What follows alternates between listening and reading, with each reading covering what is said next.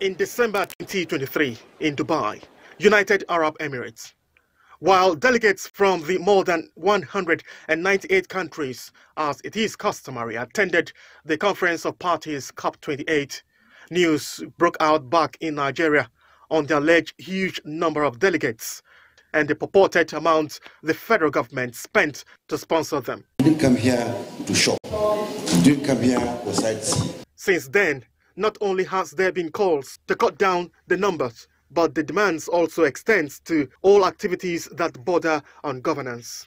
To begin with, the presidency responded by setting up and approving mandates for office of the Special Presidential Envoy on Climate Change only recently.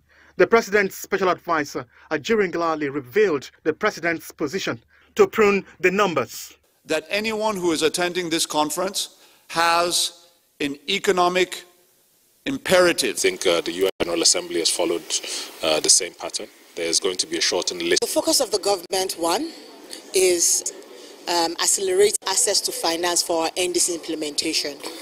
It's not just the number alone. Let everybody be given responsibility.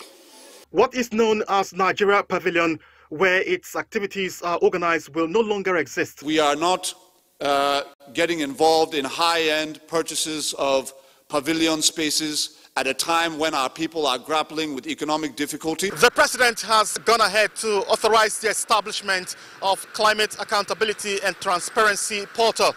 And what this means is that it will ensure efficiency and accountability of the nation's participation at COP29.